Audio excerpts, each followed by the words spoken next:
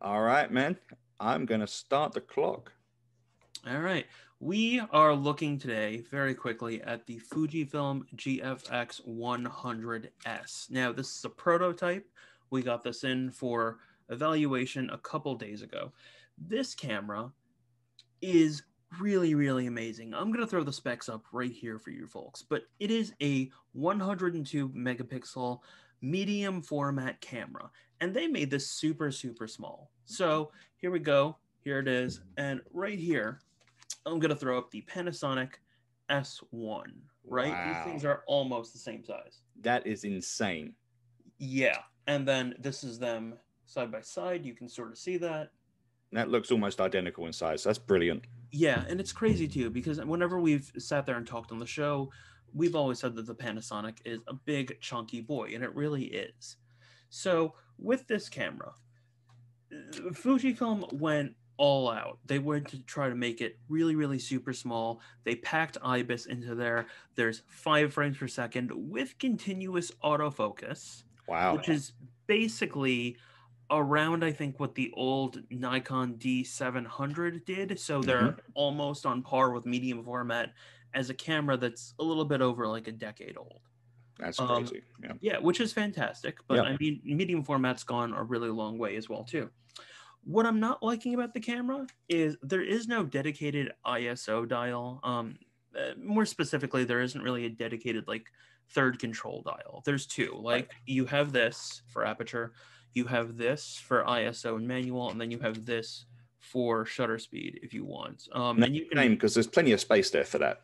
yeah, and you can reconfigure if you want. But I really do wish that like they had some other extra dial, maybe like I don't know, like an ISO dial up here. But instead, what you're getting is you're getting a dedicated mode dial on this camera. And Fujifilm went ahead and they 2 kept minutes. thank you, kept the topped LCD screen, which still works out very nicely and is very bright and is very easily readable. Fujifilm also packed the same batteries that they're using in the X-T4 in here, and there is still dual card slots, Brilliant. which is fantastic.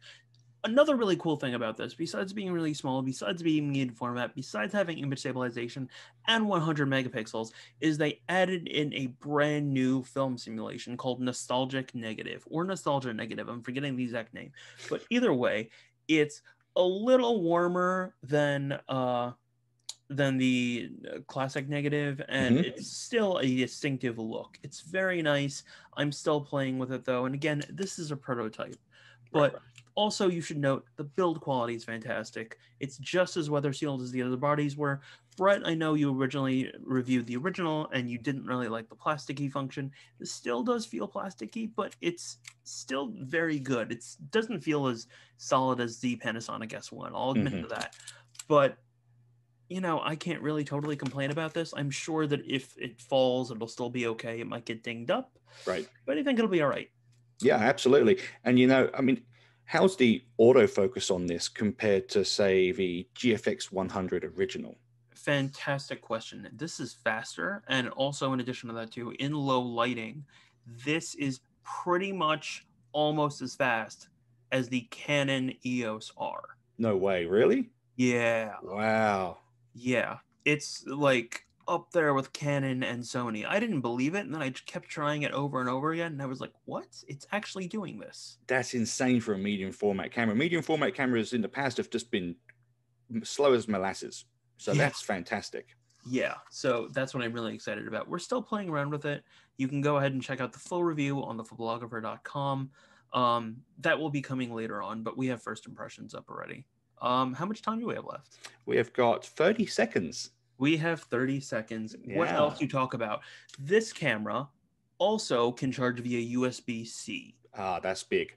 Yes, and you don't need like an external thing for it. You can just plug it in and it'll charge, and it's great. I tried it myself. I was like, yes. That's fantastic. That needs to become a standard feature. Period. I agree with you. The last thing I really don't like, this isn't a touchscreen at all. Yeah, they'll get there eventually, I'm sure, but that's disappointing. Yeah, but I mean, for under $6,000 and for under the price of the Sony A1, I think you're getting quite a bit. That's 45. Cool. All right, thanks a lot, folks.